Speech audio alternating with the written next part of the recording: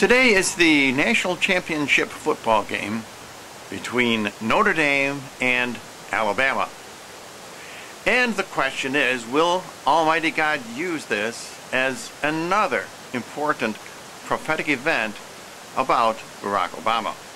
As you know, many times in the recent past, he has used sporting events to reveal to us that Barack Obama is the leopard, as found in Daniel chapter number 7.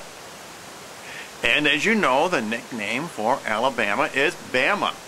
So, in this game, will Alabama represent Obama? And of course, their foe in this game is Notre Dame, which is the leading Catholic institution in the country. Will Notre Dame represent the American bishops? And of course, as you should know by now, the American Catholic bishops and the Obama administration are locked in a tremendous struggle over the HHS mandate. This mandate requires all institutions, not just Catholic, to provide free contraceptives, free sterilizations, and free abortifacient drugs to all their employees. Now, if this game is prophetic, I want to give you bad news.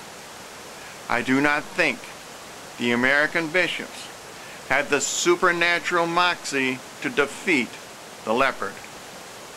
Therefore, I am predicting that Alabama will win this football game. If, on the other hand, this is just another ordinary football game, go Irish!